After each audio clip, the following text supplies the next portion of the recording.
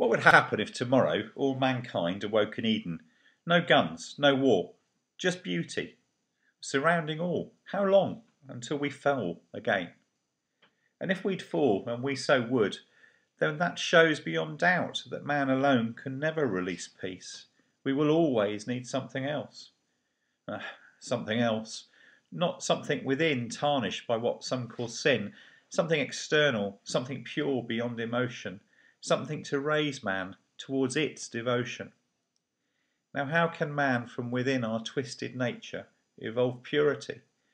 How do we find that external mirror upon which to reflect? We cannot. That mirror must find us.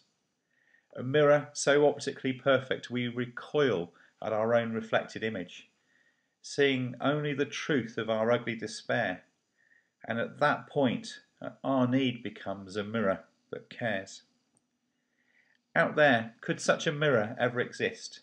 And if it did, would we reject what we saw, preferring to fall than to see the truth of our own ugly frailty? That mirror does exist.